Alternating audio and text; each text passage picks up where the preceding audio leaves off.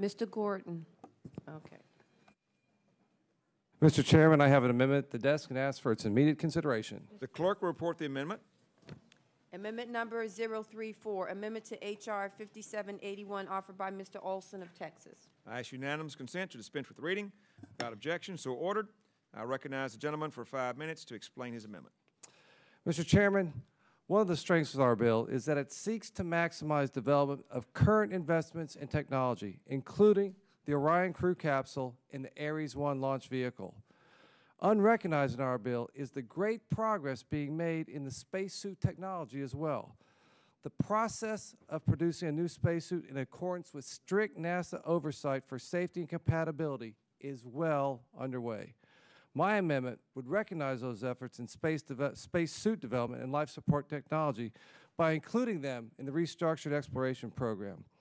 I ask my colleagues to support the amendment. I yield back the balance of my time. Thank you, Mr. Olson, for a good amendment. Is there any further discussion? Mr. Chairman, Yes, sir. I rise in strong support of his amendment. It's a minor clarification into Section 202, the restructured exploration program, and simply directs NASA to include spacesuit development and related life support technology among the systems it should attempt to bring forward to the new restructured exploration program. Section 202 calls out Ares 1 and the Orion crew vehicle. This amendment simply adds another of the constellation-related technologies to be applied to the new crew transportation system. There's no additional cost. There's no cost associated with this amendment. It's a good provision. I urge all members to support it. If there's no further discussion, the vote is on the amendment. All in favor say aye. Aye. Opposed, no. The ayes have it. The amendment is agreed to. The next amendment on the roster is an amendment offered by the gentlelady from Florida. Ms. Cosmas, are you ready to proceed with your amendment? Thank you, Mr. Chairman. I have an amendment at the desk. The clerk will report the amendment. Amendment number 041, amendment to H.R. 5781, offered by Ms. Cosmas of Florida. I ask unanimous consent to dispense with reading. Without objection, so ordered. The gentlelady is recognized for 5 minutes. Thank you, Mr. Chairman. The continued and expedited development of NASA-led heavy lift vehicle is critical to us for maintaining America's international leadership in space exploration. And I think it's safe to say the opinion of the members of this committee, it's also integral to this particular piece of legislation. What my amendment does is to support and hasten that development by utilizing the investments we've already made by both the Air Force and other government entities, as well as by increasing the competition to ensure that the use of NASA funding is as efficient and effective as possible. As currently written, the bill before us blocks out the use of many technologies in which the federal government has already invested. This amendment would allow NASA to consider the joint use of propulsion systems across civil, military, and commercial vehicles, which would enable efficiencies in production and in cost. I urge my colleagues to support the amendment in order to ensure robust competition that will maximize federal investments in the development of a heavy lift vehicle. And I yield back my time. Is there further discussion?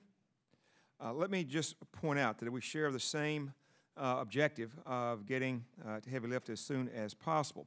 But once again, we want to do it within the resources of NASA.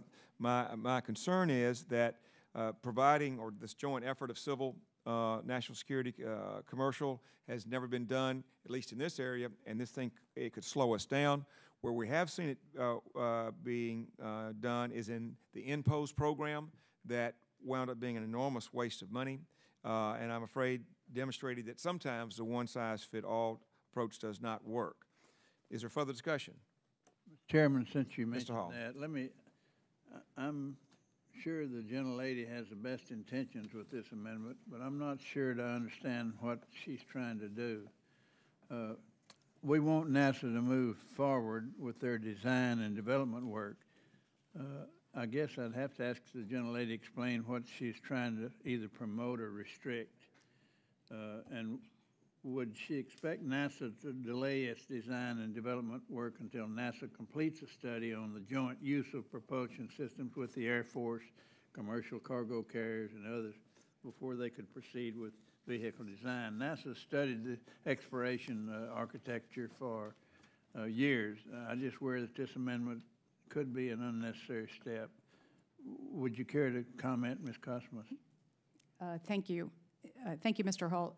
To the contrary, what this is intended to do is take advantage of the kinds of innovation that have already been developed and are being used by both the Air Force and other government entities, and to ensure that there's a robust competition in order to support and hasten and expedite the development by using those technologies that have already been developed and are being developed for other federal agencies. Well, I haven't seen the amendment. I should have looked at it before asking any questions. But do you have the word "shall" in there? Where's my staff? Sorry.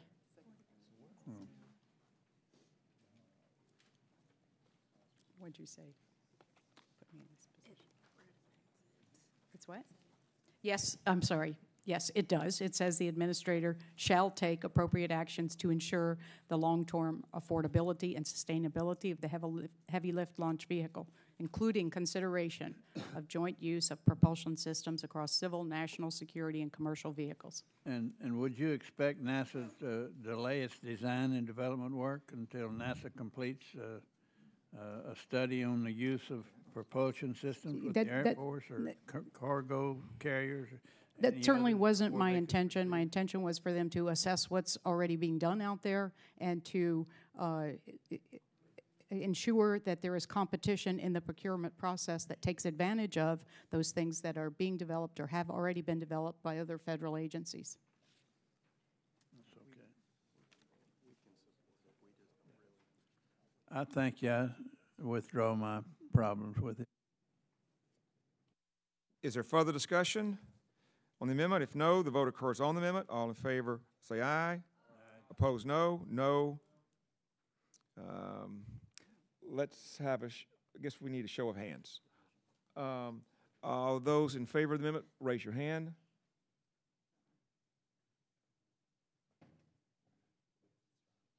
Those opposed, raise your hand.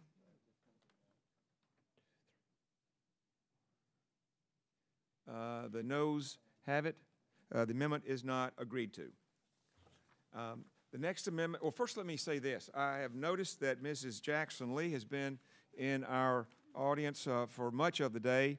She is a former member of this committee, a value member of this committee, and a member of the Aviation and Space Subcommittee, and she's not able to directly participate because of the rules of the House that she's no longer on our committee, but has been a great resource as we put the bill together, and we thank you, Ms. Jackson Lee, and hope to have your continued advice. The next amendment on the roster is an amendment offered by the gentleman from Florida, Mr. Grayson. He is not here now. He just came to tell me that he is in his other committee at a point where he is asking questions.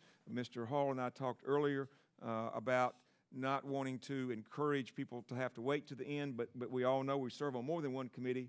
And so if we come to a point where somebody amendment is appropriate, but they're not here, then with joint agreement with Mr. Hall and I, they'll be able to bring that amendment forward at the end of the proceedings. So we will pass on Mr. Grayson at this time, and unless someone wants to introduce it for him or anybody. Okay. If not, then the next amendment on the roster is an amendment offered by the gentlelady or gentleman from Ohio, Mr. Wilson. Are you ready to proceed with your amendment? Yes, thank you, Mr. Chairman. The clerk will report the amendment. Amendment number 034, amendment to H.R. 5781, offered by Mr. Wilson of Ohio and Ms. Fudge of Ohio. I ask unanimous consent to dispense with the reading. Without objection, so ordered. Recognize the gentleman for 5 minutes to explain his amendment. Thank you, Mr. Chairman. The authorization legislation before the committee today seeks to reaffirm our commitment to NASA, as well as ensure that America remains the world's leader in space and aeronautics. As a proud Blue Dog member of Congress, it is a priority of mine to ensure that NASA makes full use of its vast existing resources, and the path forward outlined in this mark restructures our exploration program in a fiscally responsible manner. Many NASA facilities have recently been updated to reflect the testing demands of the missions outlined within this mark. Furthermore, this mark includes substantial funding to renovate existing facilities. It is the intent of my amendment to ensure that NASA utilize existing resources, either in their current or renovated form, and ensure that duplicative testing facilities are not built.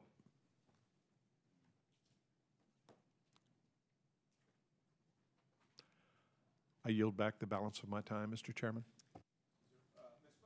Ms. Fudge, would you like to, or is there any further discussion? Okay. Mr. Wilson is recognized again. Yes, Mr. Chairman, I'd like to withdraw my motion. Thank you, Mr. Wilson, and thank you for bringing that information to our attention. The next amendment on the roster is an amendment offered by the gentlelady from Florida, Ms. Cosmas. Are you ready to proceed with your amendment? Thank you, Mr. Chairman. I have an amendment at the desk. The clerk report the amendment. Amendment number 043, amendment to H.R. 5781, offered by Ms. Cosmas of Florida. I ask unanimous consent to dispense with reading. Without objection, so ordered. I recognize the gentlelady for 5 minutes to explain her amendment. Thank you, Mr. Chairman. This amendment seeks to provide guidance and authority for the use of funds as proposed by the President to upgrade the Kennedy Space Center to create a 21st century launch complex capable of more efficient and more versatile operations for NASA, commercial, and military users. Many of the facilities and technologies at KSC and Cape Canaveral Air Force Station are literally vintage. For instance, while we all have GPS on our Blackberries, the Eastern Range still operates using radar. There are many long overdue upgrades that are necessary to support NASA's next vehicle and to enable multiple users, such as the military, suborbital vehicles, and commercial launches. Expanding the capabilities on the Space Coast will leverage existing infrastructure and expertise and will allow for more effective and flexible operations. The modernization and utilization of KSC's workforce, facilities, and infrastructure by other users could lessen the negative impacts of the gap between the end of the shuttle program and the initiation of exploration activities. Additionally, the success of commercial space and eventual NASA vehicle will help to ensure that the maintenance of our unique workforce continues.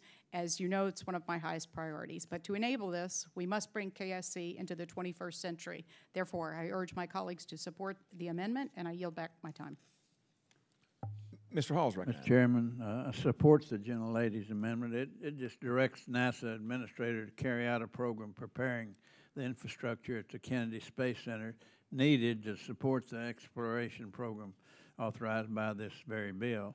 It also requires the administrator to provide a report to Congress within 180 days with an implementation plan. And the amendment also directs NASA to do a study on an implementation plan to meet goals established under the 21st Century Space Launch Complex Initiative.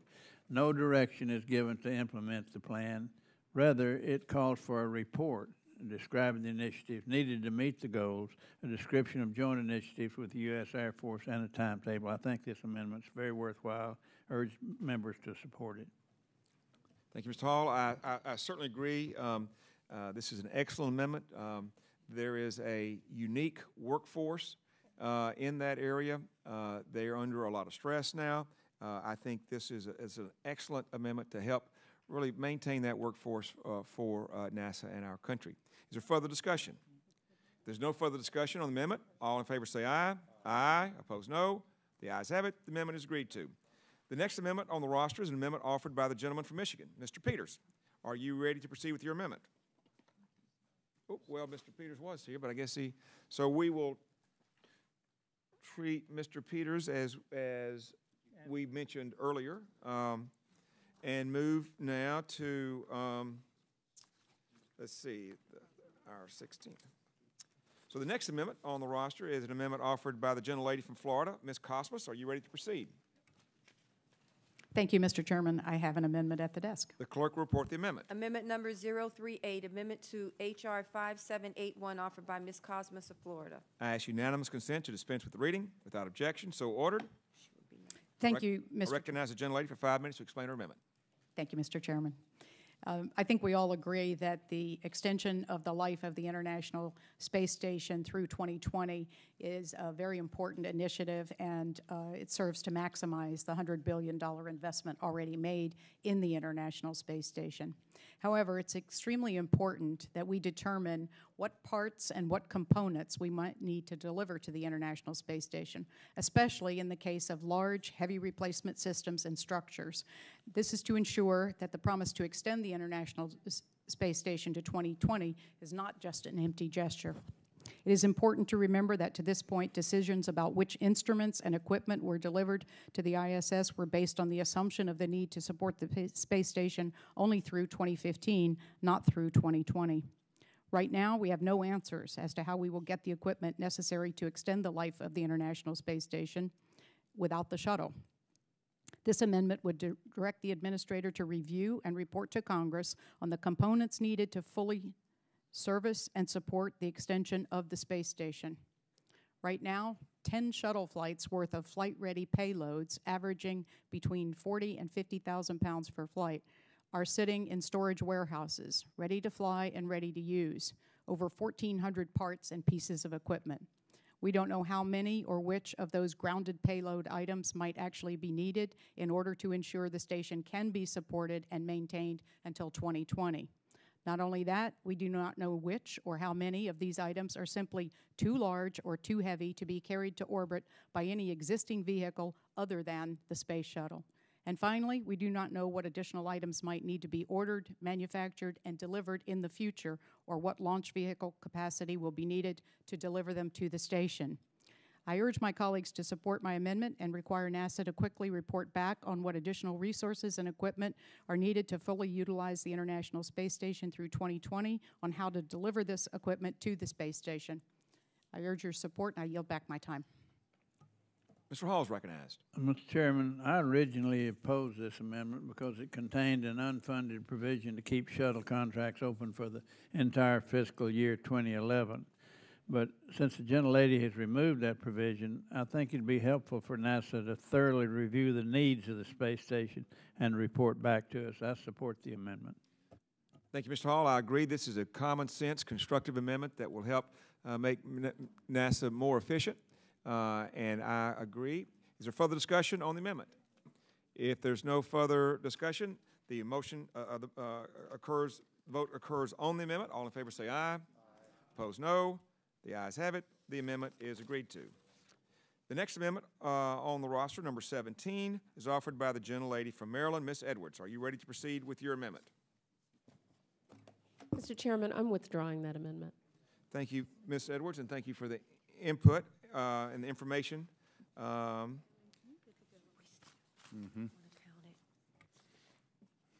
next amendment is number 18. It's offered by the gentleman from Wisconsin, Mr. Sensenbrenner. Are you ready to proceed with your amendment? I am, Mr. Chairman. I have an amendment at the desk. The clerk will report the amendment. Amendment number 039, amendment to H.R. 5781, offered by Mr. Sensenbrenner of Wisconsin. I ask unanimous consent to dispense with the reading. Without objection, so ordered. I recognize the gentleman for 5 minutes to explain his amendment. Mr. Chairman, I hope the members on both sides of the aisle listen to this argument very carefully. The adoption of this amendment is essential if this bill is to work, because if we do not give a preference to either U.S. government-funded or U.S. private sector-funded launch capability, the agreements that NASA may have in mind with the Russians will simply allow the Russians to underbid our private sector launch capability, and we will probably end up outsourcing more of our launch capability to the Russians.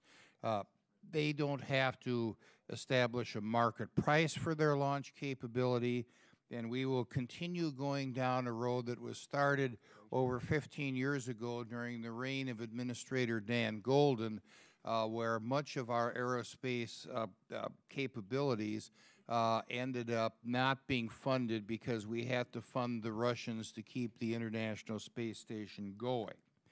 Now, I believe that we need a public and private partnership. And during my chairmanship of the committee, former Congressman and Chairman Bob Walker's commercial space bill was passed and signed into law by President Clinton.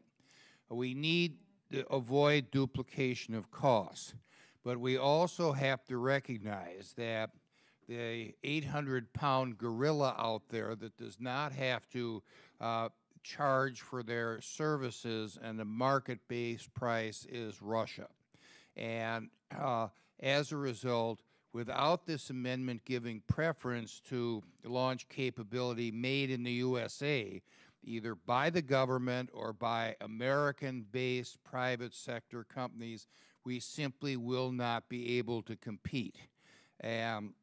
All this amendment does is it says that if there is a capability on the part of American public sector or private contractors, they shall be given preference. And this is the only way that the loan guarantees that are contained in this bill will end up working. It's the only way that we will be able to develop a viable and healthy private launch capability, not using government funds, but using the inventiveness of the private sector.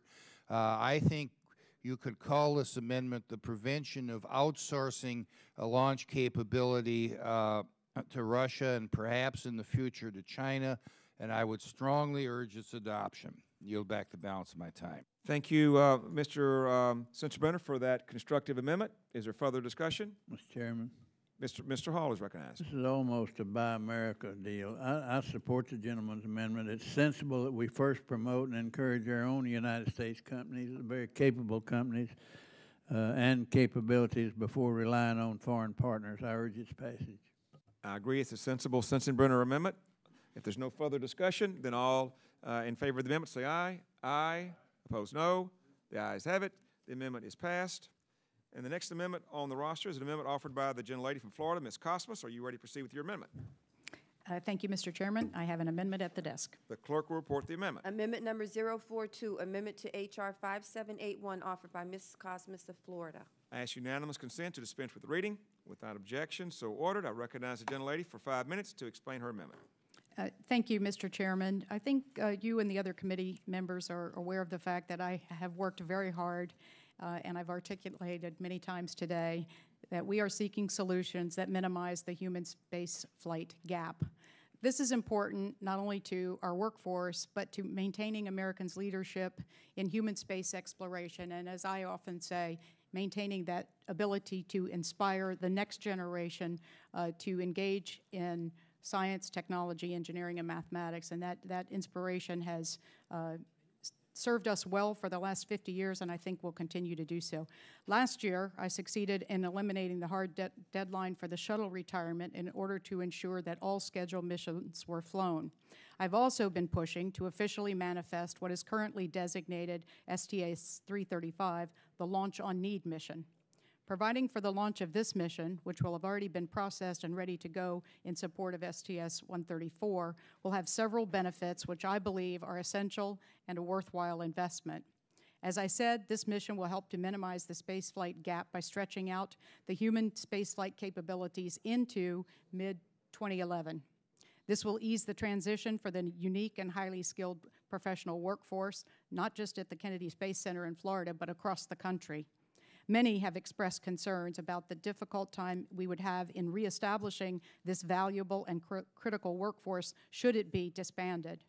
Maintaining a large portion of the workforce and the infrastructure into 2011 will provide a better transition and will allow us to be preparing for the follow-on program, which NASA will be working to define during this period.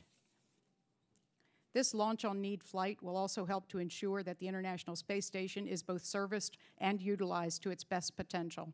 The extended life of the International Space Station enables us to fulfill our need to explore by serving as a test bed for exploration technology development, and it will help us to address the needs here on Earth through physical and life sciences research. But we can only ensure its viability for a longer lifetime by using the shuttle, our only domestic capability to deliver large spare parts and replacement hardware that were cut from the manifest when the decision was made to arbitrarily cancel the shuttle program in 2010. A list of the hardware which is fully built and stored at Kennedy Space Center is not attached, but here in my hands for your consideration.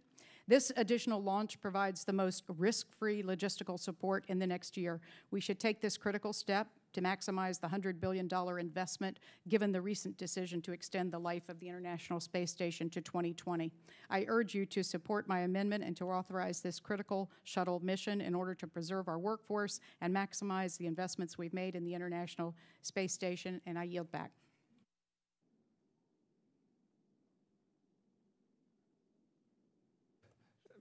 Ms. Cosmas, let me thank you very much. You have stated very well the need for this Launch on Need shuttle mission. It provides us a great deal of extra flexibility and again, helps to maintain the good workforce that is in your area. Is there further discussion on this? If not, then all in favor say aye. Aye. Opposed, no. The ayes have it. The amendment is agreed to.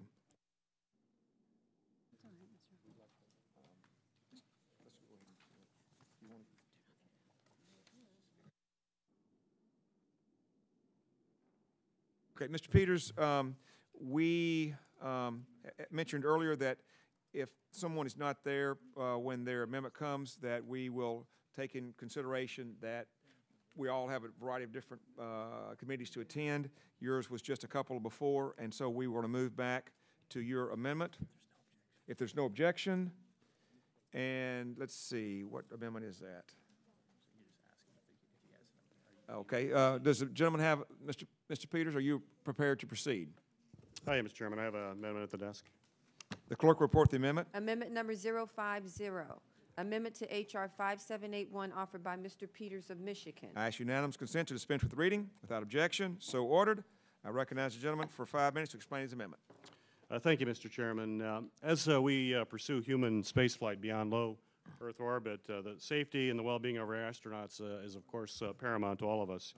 However, I also remain concerned about the research recently proposed by NASA that seeks to determine the effects of deep space radiation in humans using a research method that has not been employed in decades, radiation testing on non-human primates. NASA already possesses the results of 40 years of radiation experiments performed on non-human primates by NASA, the Air Force, and other military agencies. And I have concerns that additional federal funding of this research is duplicative, inhumane, and will not yield significantly new results to advance the safety of our astronauts.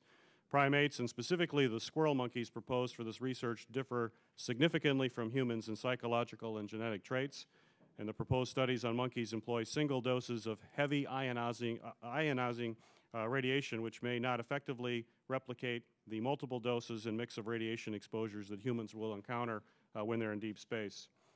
Certainly one of the best parts of NASA's space exploration program is the way it has driven our technology forward, bringing us great innovations like microprocessors, Velcro, and microwaves. We should also strive for equal technological advances in accompanying research programs instead of using technologies and methodologies that are over 40 years old. Historical and ongoing studies, included those funded by NASA and the Department of Energy, already use validated non-animal methods to determine the effects of radiation on human tissues. These include vitro studies, computational science, space radiation modeling, exposure data, and decades of follow-up on space programs. The European Space Agency has already rejected the use of primates in research experiments, and NASA aerospace engineer April Evans resigned her position on the International Space Station program in protest of this testing, calling it a step backward for NASA animal testing record. We have an amendment before you. I've had some discussions, Mr. Chairman, with some other members of the committee that had some concerns, and I do have a modification. Is it appropriate to talk about the modification at this time? Well, Mr. Peters, since we have that modification and everyone hadn't had a chance to see it, that needs to be copied, distributed to everyone, and so with unanimous consent, I will ask you to temporarily withdraw your amendment until it can be shown to everyone, and then we will bring you back up at a later date. That's fine. Thank you. With no objection, so ordered. And now we'll move on to the next amendment on the roster, which is the gentleman from Texas, Mr. Olson. Are you ready to proceed with your amendment? I am, Mr. Chairman. I have an amendment at the desk and ask for its immediate consideration. The clerk will report the amendment. Amendment number 031, amendment to H.R. 5781, offered by Mr. Olson of Texas.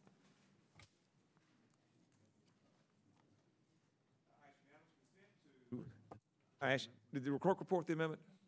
Okay, yes, I ask unanimous consent to dispense with the reading. Without objection, so ordered. I recognize the gentleman for 5 minutes to explain the amendment.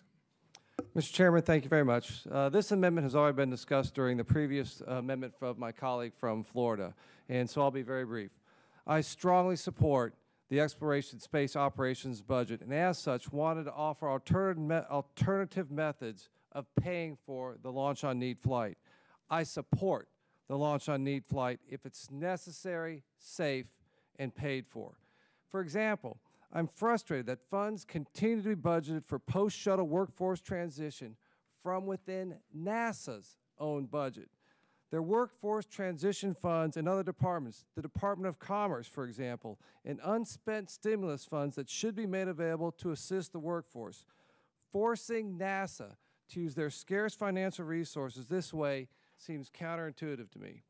But I'll withdraw my amendment, realizing that this issue has already been voted on. I just wanted to offer an alternative path to ensure we have a viable, fiscally responsible plan to execute a Launch on Need flight if necessary. I'll withdraw my amendment, yield back my time.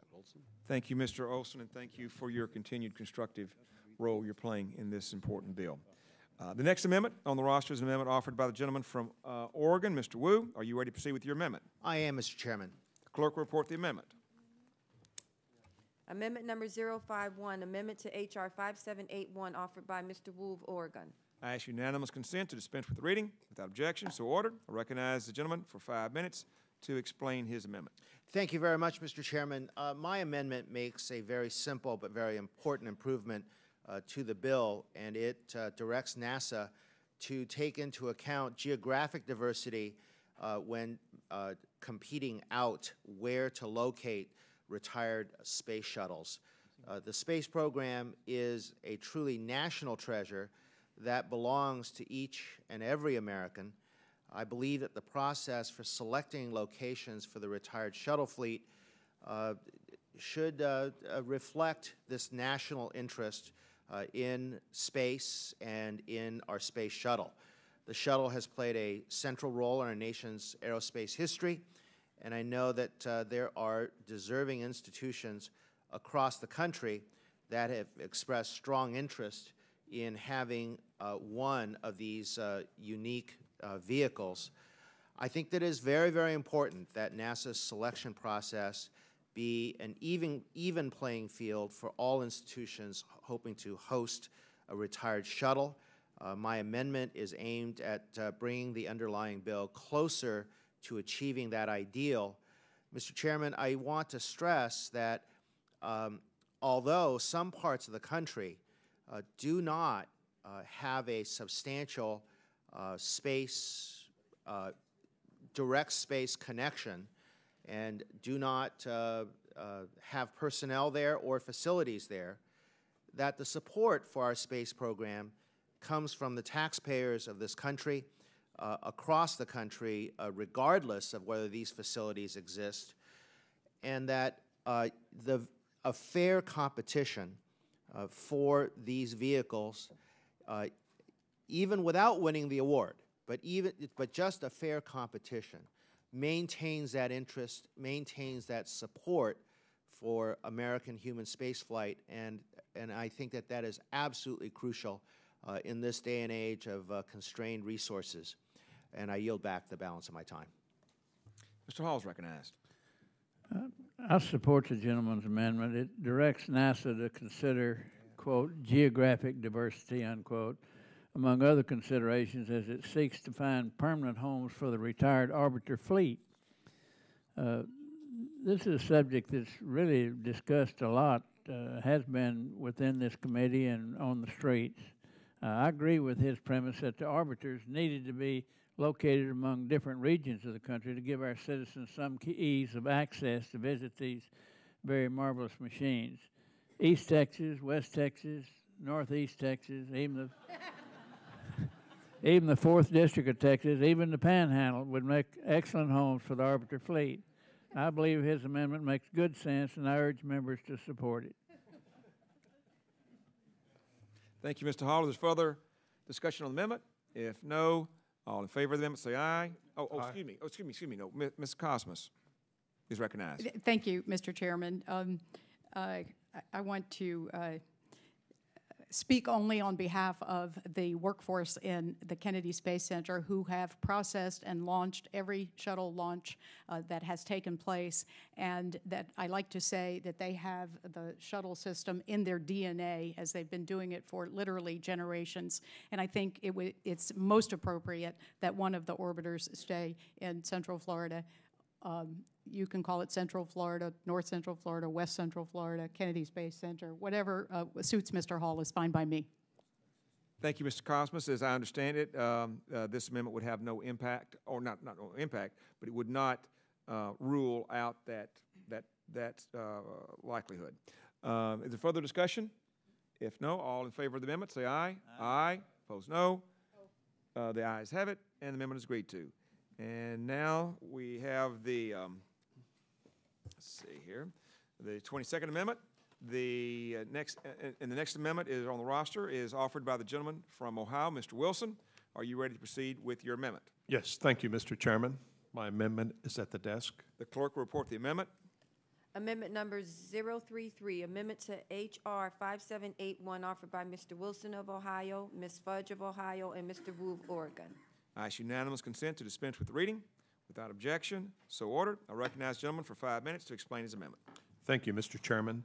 Dayton, in my home state of Ohio, is known as the birthplace of aviation. I'm very proud of the contributions that some of our state heroes have made to flight, including Wilbur and Orville Wright, John Glenn, Neil Armstrong. Given NASA Glenn's significant contributions to spaceflight, as well as the contributions of numerous Ohio companies, I think that Ohio strongly deserves consideration as a permanent location for one of the space shuttles once they are permanently retired. However, I'm concerned that language contained in this mark would effectively eliminate any chance Ohio has of competing for one of the space shuttles.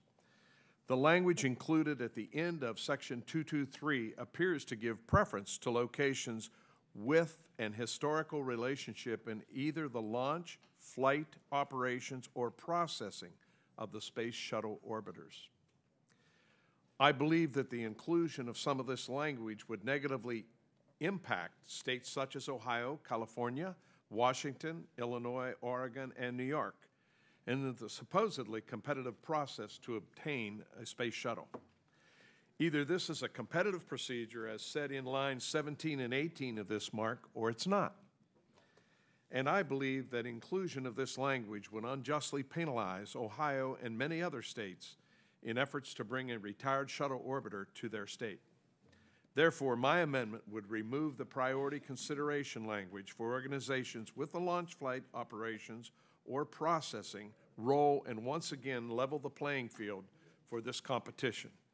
I thank the chair and yield back the remainder of my time, Mr. Chairman. Is there further discussion on the amendment? Mr. Hall, Mr. Chairman? Go ahead and recognize.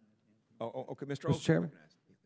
Mr. Chairman, I speak in opposition to the amendment. I admire and respect my colleagues' position, Congresswoman Fudge and Congressman Wilson, but I believe that striking this language is unnecessary. I don't feel that it's unreasonable to consider the efforts of over 30 years of launching, processing, and managing the shuttle program to determine the final location of an orbiter once the flights are complete. It should come as no surprise to anyone that I believe the people of Houston in particular have earned the right to house one of these orbiters, and every member of the Texas congressional delegation agrees with me. And so do the students of the Clear Creek Independent School District, the school district that serves the Johnson Space Center. Every student from kindergarten to 12th grade was invited to draw a picture or write a letter to Administrator Bolden extolling the virtues of Houston as the home for an orbiter. Would the gentleman yield for just a moment? Yes, sir. I see that I have a bill across the hall. I'm going to have to leave. Let me just say that reluctantly, I have to oppose this amendment. I think that it undermines a good balance that we've had in this bill, and the current language is not mandatory to go anyplace. But I think that it is a good balance, and I yield back. Thank you, Mr. Chairman. I respectfully disagree with you. I mean, even though I grew up in the area, again, I was struck how exploration is a part of their everyday lives. These people interact with their neighbors every day, and because they are their neighbors, they're coaches, and for many, they're moms and dads. They grew up with a program that began before each one of them were born. And I'm not going to go on further because I know we can go down the line and every member can talk about the merits of an entity or a school or a museum in their district.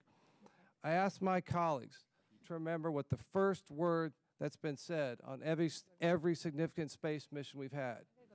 Houston.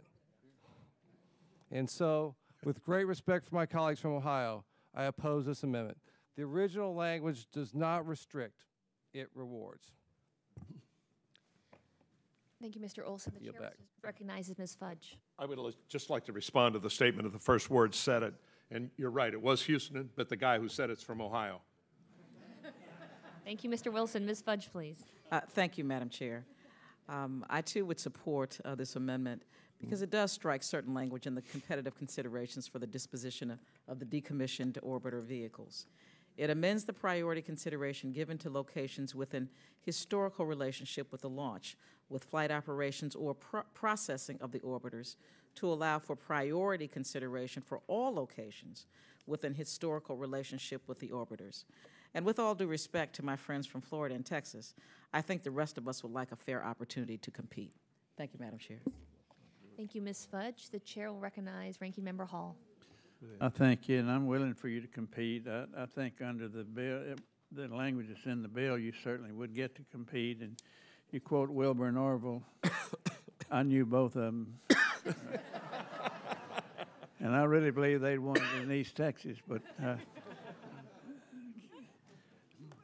to help this committee and to help us all stay together and help us try to keep down so much talk on each of these amendments and so much red tape, I'd report to you that Wilbur and Orville's first contract with the government was one page handwritten. The tilt rotor, the tilt wing that, you know, flies straight up and out, there's just the paperwork alone weighs 22,000 pounds on that. So maybe we are letting it get away from us. Whether it's in East Texas, North Texas, wherever it is, I think we have a good program for it. This amendment strikes a key language in the bill. It's intended to give priority consideration for the disposition of the shuttle to eligible applicants who can demonstrate a historical relationship with either the launch, flight operations, or processing of the orbiters.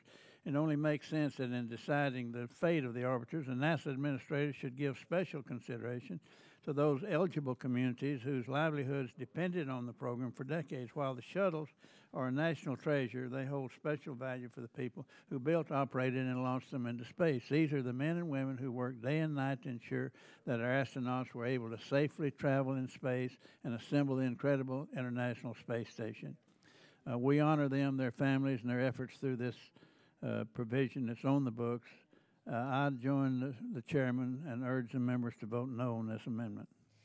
Thank you, Mr. Hall. The chair will recognize Mr. Wu. Thank you very much, Madam Chair. I want to express how strongly I feel about this amendment. I have been a strong proponent of American human spaceflight, and that is with no connection for the constituents that I serve, other than the vision of Americans going into space, its importance for our nation as a whole, and the dream that it breeds in every child in America and for a lot of adults also. Those regions that have current facilities, that have a lot of employment, that have workers who have served America well, they have been well rewarded for those efforts. Taxpayers across this entire country have paid for these efforts. The economic benefits have been concentrated in a few places.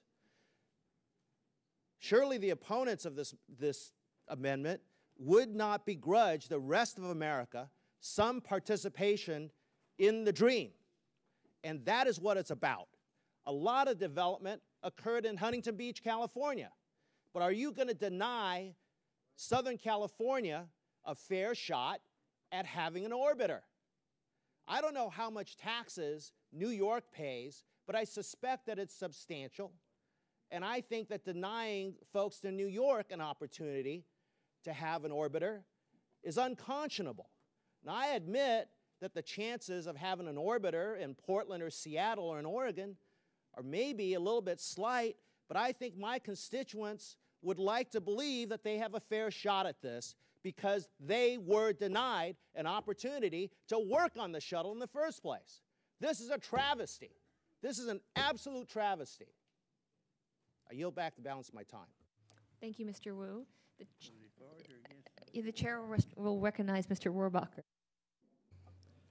Well, let me identify myself with that last outburst. If the gentleman would yield. I certainly will. I've learned from the best. All right. Let me just note that California did play a major role in the development of the orbiter and the space shuttle. I remember when I was a young reporter, one of the first stories I covered was going to Downey, where they had the very first mock-up of the shuttle. And there it was, right there in the heart of Southern California. I walked into this big facility, and there it was. And Senator John Tunney was having a press conference to announce his support of the shuttle program. And as my colleague noted, many of the components, not only was it Southern California, but to my hometown as well, Huntington Beach, very much involved with developing the technologies and parts of the shuttle. And for us to be, say, fenced off from having this honor of hosting what was left of this program, I mean, it is unconscionable. And I think that all states should have a say in this. As my colleague stated, all the taxpayers participated in financing this, and I know that the people in California, a lot of people in California had played a role in actually building it and developing the technology. So I would be very much in favor of this amendment because I think it is fair to everybody, and certainly it's unseemly to have certain states say, no, we're gonna have the leverage on saying who gets some of the credit or who gets to show their children this shuttle now that the program's over. Thank you very much. Thank you, Mr. Rohrabacher. The chair will recognize Ms. Johnson.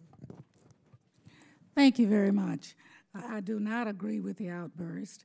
I recognize the sincere emotion, but I want to say that the space exploration has been some of the most important and productive research for this nation. Every single living human being has gained from it.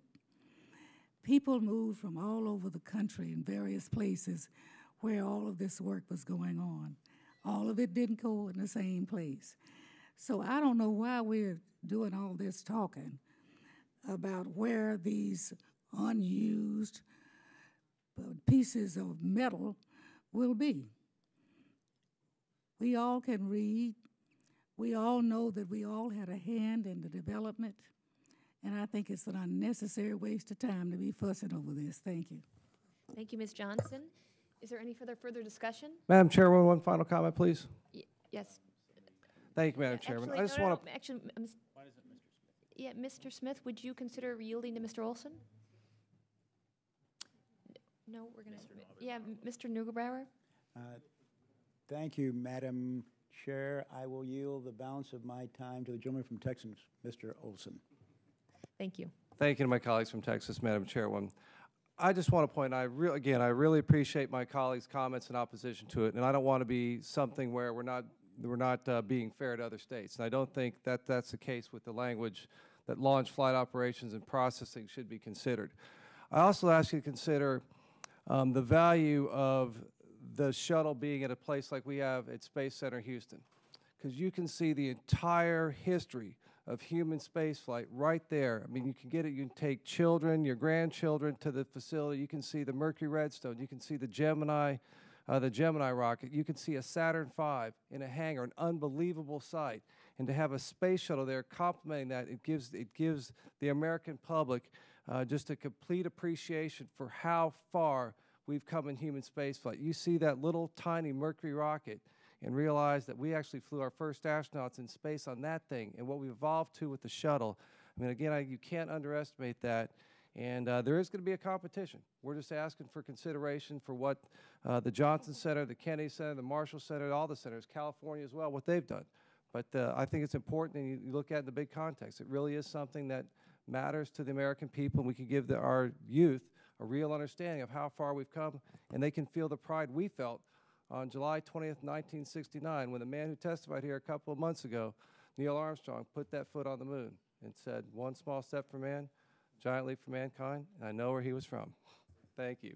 Thank you, Mr. Olson. Madam Chair, I'll yield back. Thank you, Mr. Smith. Thank you, Mr. Olson. The chair recognizes Mr. Baird. I want to associate myself with remarks of Mr. Wu. You know, there's been a lot of talk in this institution about the need to do away with earmarks.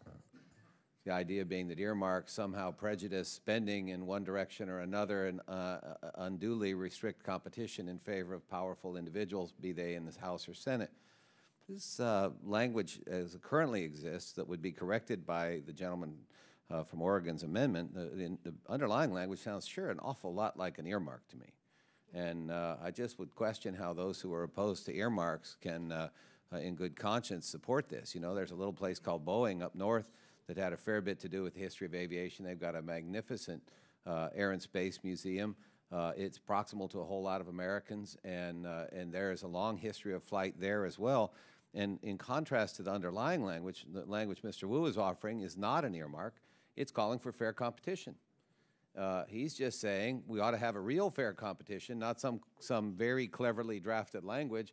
Mr. Wu, to his credit, has not offered language saying it shall go to a particularly aviation museum located in a Pacific Northwest state. He hasn't done that. He's just said, let's have a fair and objective competition, and I think that's right. And there are a host of areas in this country, and I agree with the geographical diversity. I want my kids to be able to go home somewhere and see a space shuttle nearby. And if the underlying language passes, instead of this amendment, I think that's going to be improbable. And I respect the long and proud tradition of all my colleagues who represents districts where these were constructed. But I will tell you, with respect to the gentlelady from Texas, I don't consider the space shuttle a hunk of metal. When I go to the Smithsonian Institution down the street here, and I can look at the Mercury capsule and the Gemini capsule, it blows me away. It literally takes my breath away to think a human being got in that and went into space. And I was just there 2 weeks ago with my family who flew out for the 4th of July celebration, and I took all my nephews and nieces, and we walked there and we looked at that, and I told them the story. And I want to be able to do that at least somewhat more proximal. And with that, I commend the gentleman from Oregon and urge passage of his amendment. Thank you, Mr. Baird. Is there any further discussion on the amendment? No further discussion. The vote will occur on the amendment. All those in favor say aye. Aye. Those opposed say no. No. The noes appears to have it. Ask for a recorded vote. Okay. The clerk will call a roll call vote. Chairman Gordon. Chairman Gordon votes no. Mr. Costello. Mr. Costello votes aye. Ms. Johnson. Ms. Johnson votes aye. Ms. Woolsey.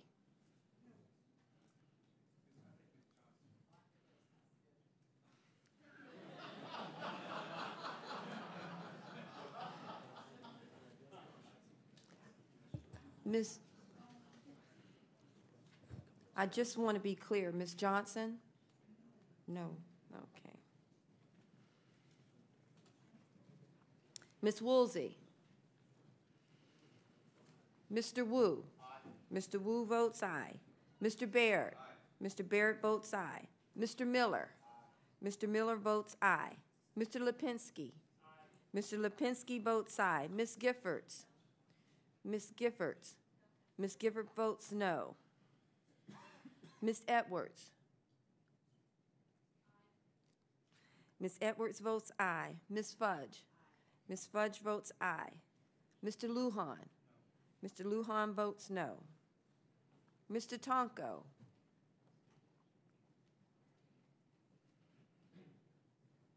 Mr. Rothman? Mr. Matheson. Mr. Matheson votes aye. Mr. Davis. Mr. Davis votes no. Mr. Chandler. Mr. Chandler votes no. Mr. Carnahan. Yes. Mr. Carnahan votes aye. Mr. Hill. Yes. Mr. Hill votes aye. Mr. Mitchell. Aye. Mr. Mitchell votes aye. Mr. Wilson. Aye. Mr. Wilson votes aye. Ms. Dahlkemper. Aye. Mrs. Dahlkemper votes aye. Mr. Grayson. No. Mr. Grayson votes no. Ms. Cosmas. Ms. Cosmas votes no. Mr. Peters. Aye. Mr. Peters votes aye. Mr. Garamendi. Aye. Mr. Garamendi votes aye. Mr. Hall. No. Mr. Hall votes no. Mr. Sensenbrenner. Mr. Lamar Smith. Mr. Lamar Smith votes no. Mr. Roybacher. Yes. Mr. Roybacher votes aye. Mr. Bartlett. No. Mr. Bartlett votes no. Mr. Ehlers. Mr. Lucas. Mrs. Biggert. Aye. Mrs. Biggert votes aye. Mr. Aiken.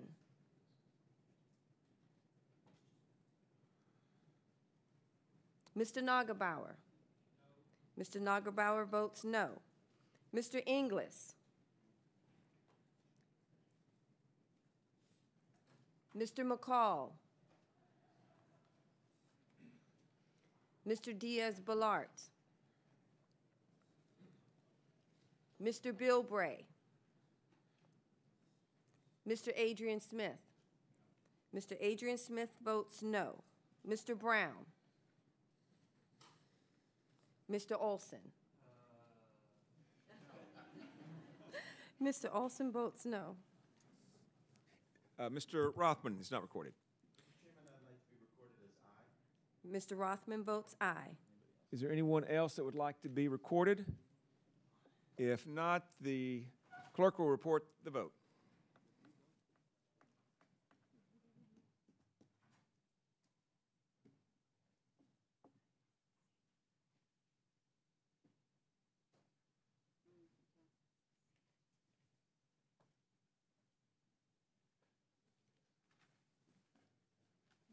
Mr. Chairman, I have 18 members voting aye and 14 members voting no. The ayes have it. The amendment is agreed to. The next amendment offered on the roster is offered by the gentleman from Florida, Mr. Grayson. Are you ready to proceed with your amendment? Yes, I have an amendment at the desk. The clerk will report the amendment. Amendment number 079, amendment to H.R. 5781, offered by Mr. Grayson of Florida. I ask unanimous consent to dispense with the reading. Without objection, so ordered. I recognize the gentleman for 5 minutes to explain his amendment. Mr. Chairman, this amendment represents a continuing effort on my part to get a simple answer to a simple question, which is where these commercial entities that seek to supplant NASA in doing launches of human beings into space, where they will be doing those launches from. I asked this question of the NASA administrator a few months ago. He told me that he had been assured by every single commercial launcher that the commercial launches that they would want to do would take place from the Kennedy Space Center in Central Florida.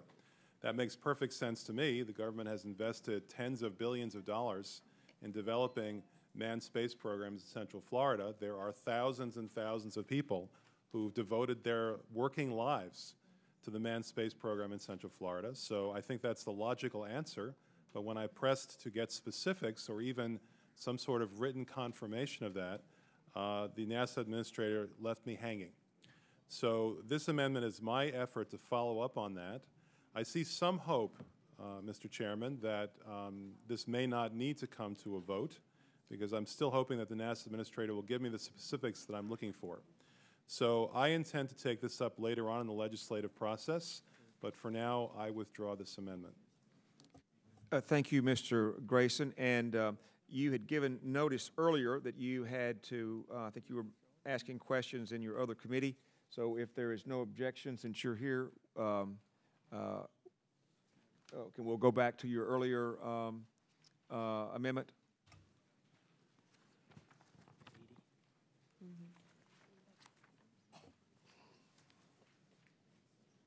Mr. Chairman, would you refresh my time?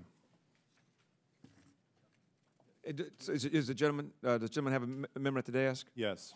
The clerk will report the amendment. Amendment number 080, amendment to H.R. 5781, offered by Mr. Grayson of Florida. I ask unanimous consent to dispense with the reading. Without objection, so ordered.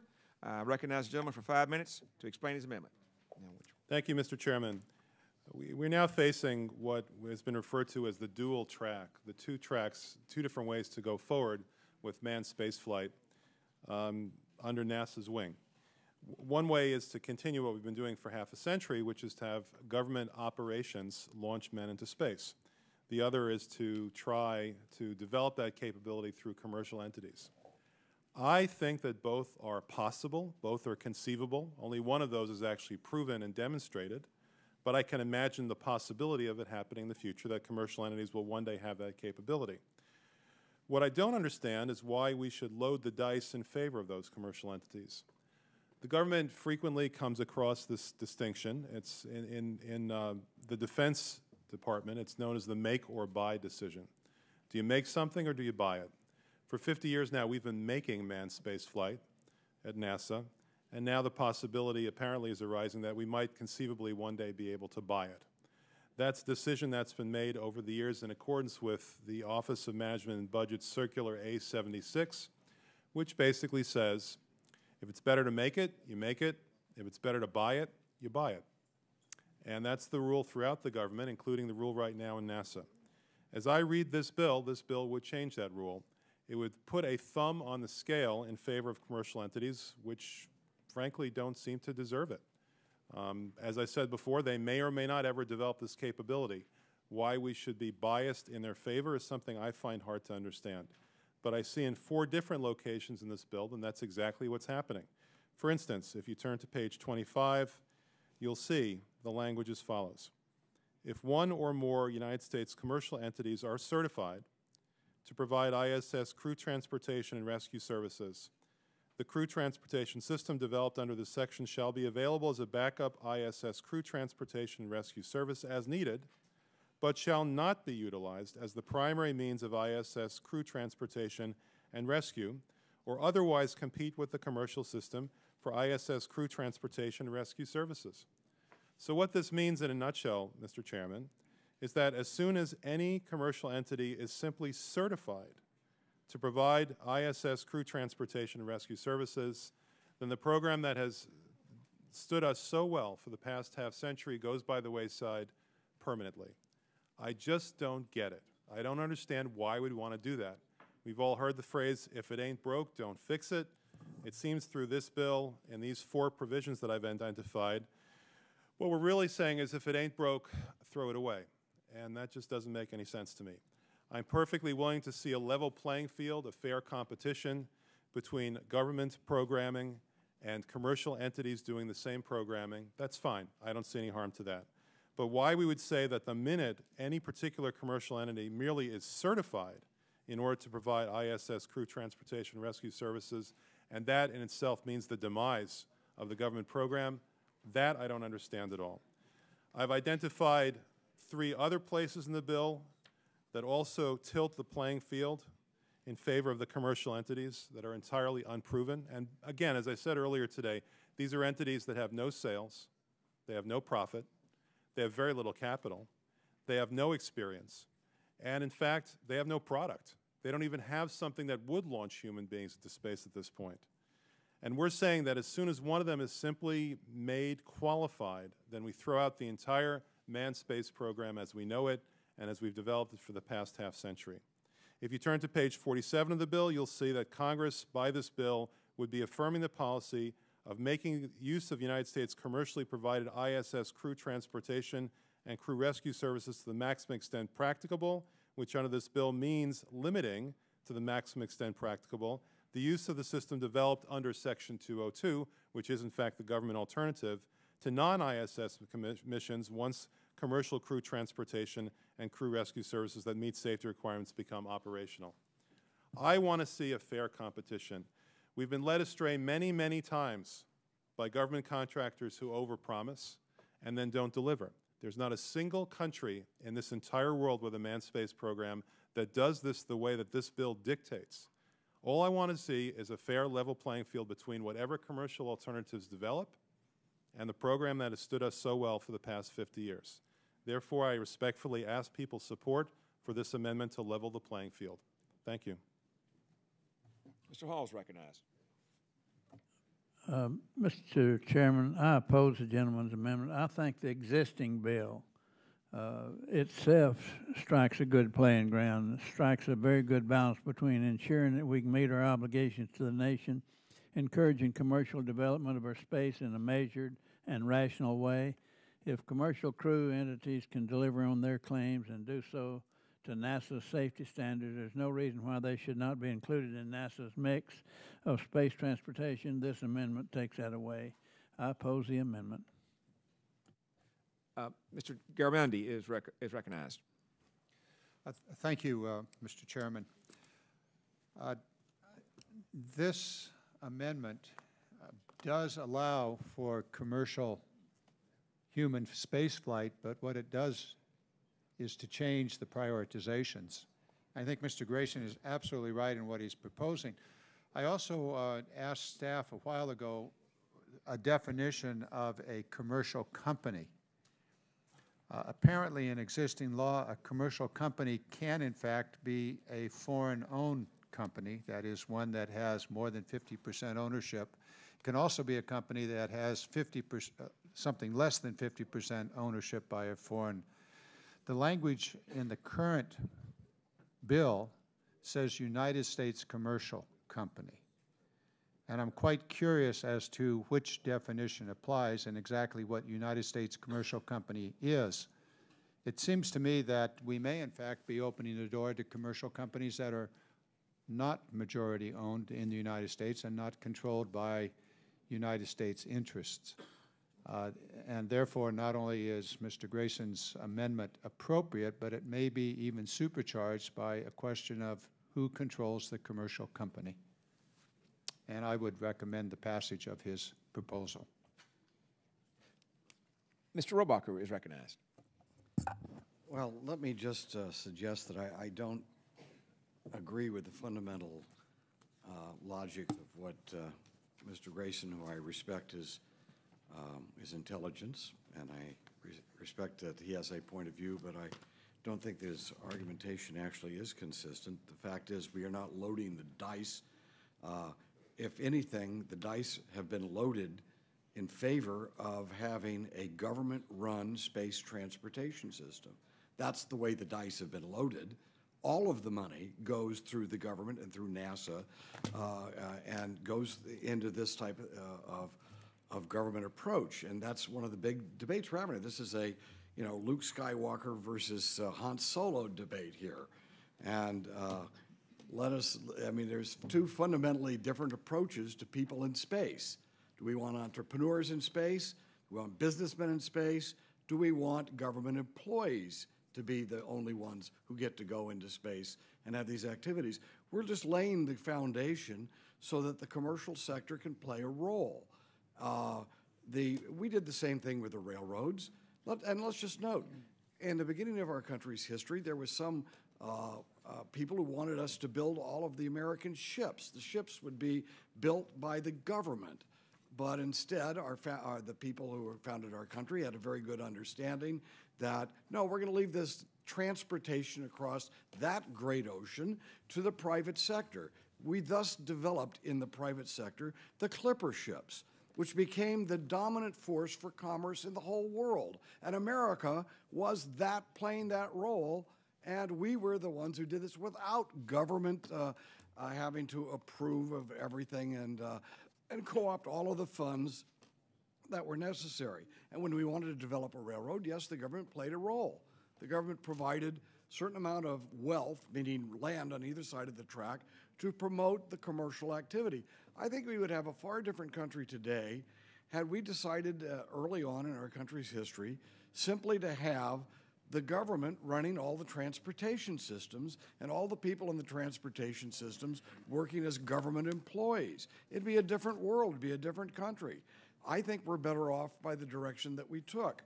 What's going on here is an attempt to ease us away from what had been co-opted by a total government approach to now going into a more private sector approach. And there are companies in the private sector who, I disagree with Mr. Grayson, who have great track records in building space transportation technology.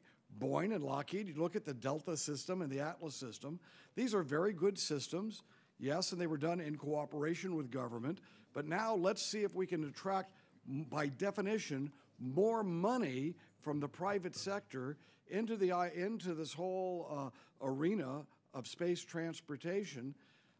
If we do not do that, it will be the government's job, and it will be only taxpayer money.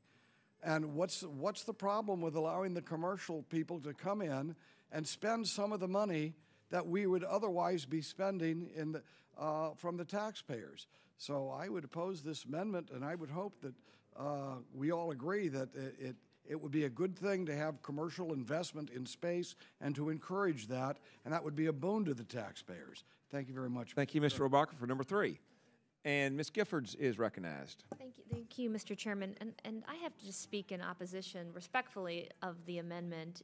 When looking at the language, the bill actually does not require that the government system be shut down if a single commercial provider is qualified for launch. Rather, the provisions just allow that the commercial provider can fly U.S. astronauts to the ISS. They actually don't prohibit NASA from developing or flying its government program.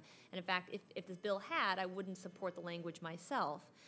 What we're saying is that we don't want the government unfairly competing with the private sector once they satisfy all of NASA's requirements. And that said, as in the case with many other government make or buy decisions, the bill itself makes clear that the commercial systems can't cost more than the government provided on a seat or on a dollar per seat basis. And of course, as Mr. Grayson knows, OMB Circular A76 is actually not law. It's an executive branch directive. So be that as it may, we will not be giving an unearned and undeserved preference to commercial entities, as was asserted in the dear colleague that he circulated. They're going to have to meet all the requirements laid out in the bill before they can be considered for contracts with the federal government. And again, as we've been saying, it's that balance between government, private sector, and I think this strikes a fair balance.